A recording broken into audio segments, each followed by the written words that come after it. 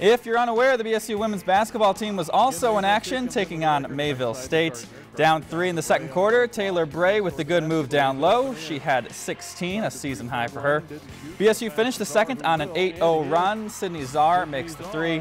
So Beavers up 8 at the half. They continued their strong play, outscoring the Comets 24-13 in the third quarter. Trinity Meyer with the lay-in there. She led all Beaver with 18 points as they win 76-60. They beat Mayville State on home court.